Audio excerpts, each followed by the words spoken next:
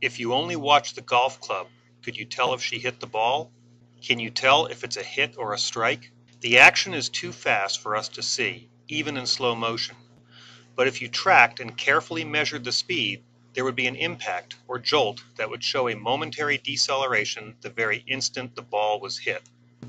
It doesn't matter if the motion is horizontal or falling like this hammer. Whatever hits a stationary solid object must experience some jolt the instant it hits. It also doesn't matter what angle it hits the object, or if the object is crushed into smaller pieces. The speed of the object doing the hitting must momentarily decelerate in accordance with the laws of momentum. Conservation of momentum is a fundamental law of physics. So what do the fundamental laws of physics have to do with the events of 9/11? Everything. Most people don't realize that the Twin Towers did not experience any jolts as they fell. Careful measurements, such as this one by David Chandler, clearly indicates that the velocity of the roof of the towers uniformly sped up. How can this be? How can the roof of the towers uniformly accelerate with no jolts if it hit or crushed the undamaged structure below? The National Institute of Standards and Technology, NIST or NIST, was tasked with investigating the event.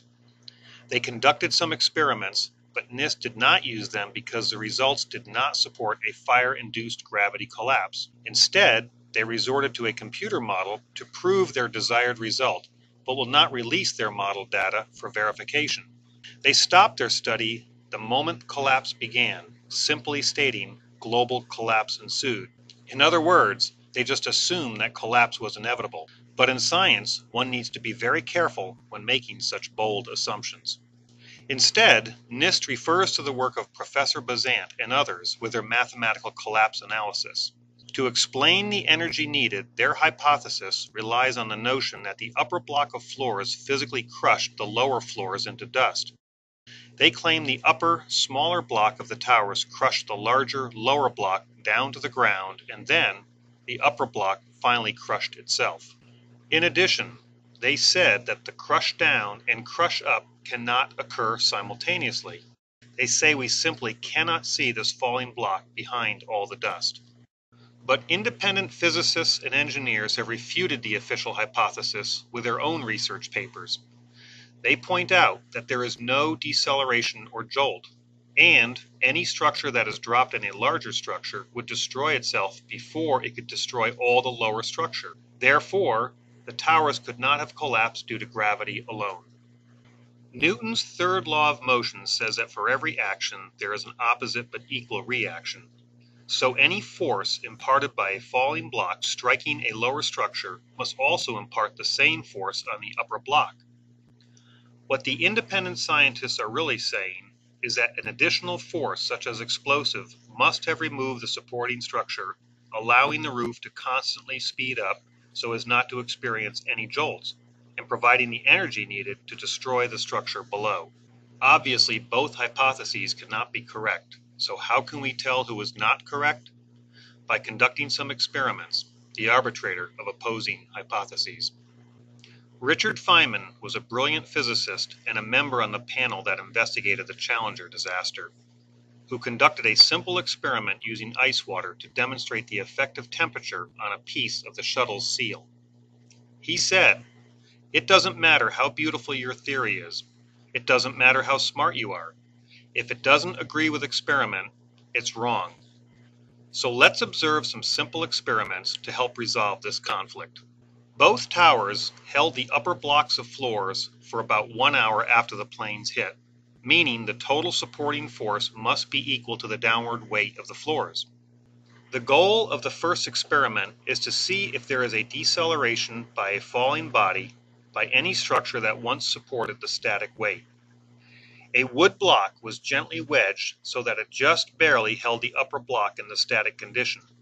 Raising the block and dropping it, you can clearly see a jolt as the upper block hits the lower. The goals of the following experiments are: is there a jolt when an upper structure impacts a lower structure, or will the falling part uniformly accelerate? Can the upper structure destroy a lower structure without destroying itself in the process? Or is the crush down of the lower part simultaneous with the crush up of the upper part, contrary to the official hypothesis. I constructed a rail system in order to guide a falling hollow concrete block onto a stack of 4 similar concrete blocks. The concrete block was raised to the 12-foot mark, equivalent to the floor spacing on the twin towers, and let go.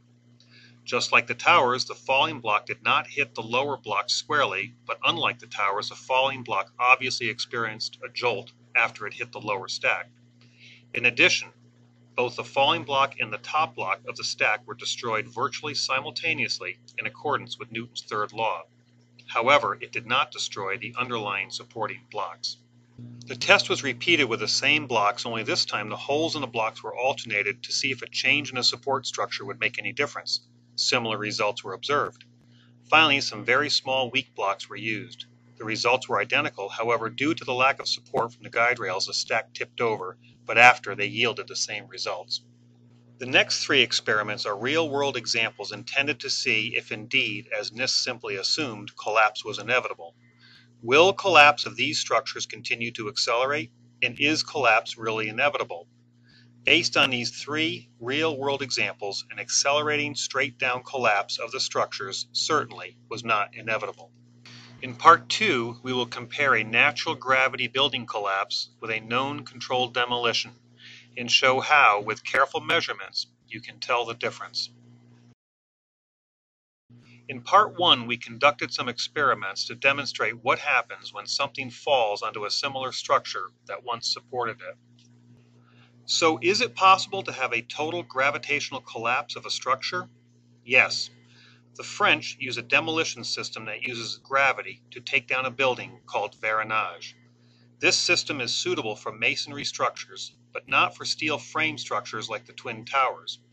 Notice the following as you watch. First, notice that it is pulled from about the center of the structure and uses Newton's third law to destroy both the top and the bottom simultaneously. Second, notice how you can follow the roof lines just about all the way down, unlike the Twin Towers. Third, notice that there is a clear, definite drop first and then a puff of debris as the upper block impacts the lower floor, but not any ripples or puffs first, followed by the drop. Fourth, careful measurements of the speed has confirmed that indeed there is a jolt or deceleration the moment the top block hits the floor below. This is an example of a true gravity collapse. Finally, notice the falling mass stayed within the building footprint, impacting the floors below, unlike the Twin Towers, where much of the mass was thrown outward and never even impacted the lower tower at all. How about a known controlled demolition? It looks about the same, but it is not, for explosives are used to assist the fall. Notice the puffs of smoke about the same time as the initial drop. And while I cannot say for sure that all controlled demolitions will not experience a jolt, I can say that all gravity collapses must experience a jolt in order to follow physical laws. World Trade Center 7 was never hit by an airplane, but it fell late on September 11th.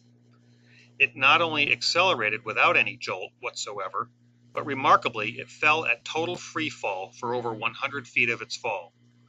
This means that some other force had to have removed all supports virtually simultaneously, moving them out of the way, or it would not accelerate freely.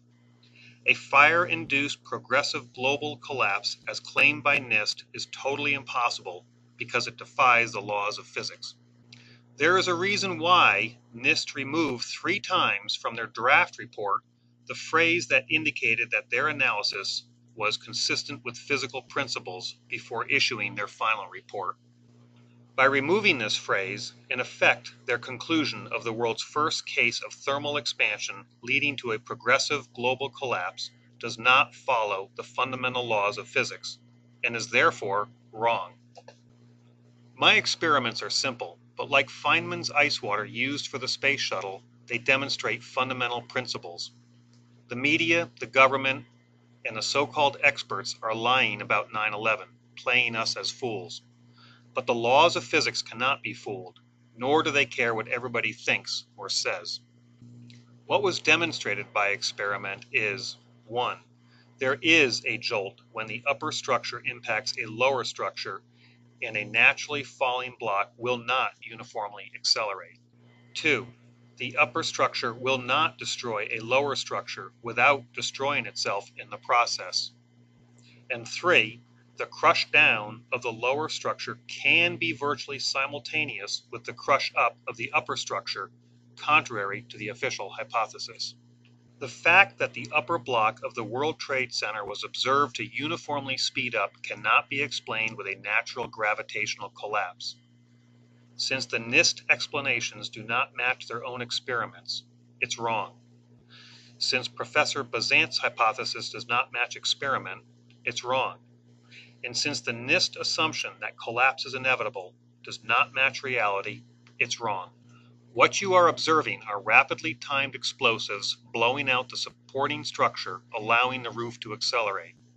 Explosives also accounts for all other evidence found, such as the eutectic steel found by FEMA, the iron microspheres found by the USGS, and the high explosive active nanothermite found in the dust, none of which were addressed by NIST. The controlled demolition hypothesis, where both the upper and lower part of the towers were destroyed with rapidly timed explosives, is the only explanation that can be supported by experiment and matches all known evidence and the laws of physics. Dismissive arguments such as, who would have put the explosives there? Why was it done?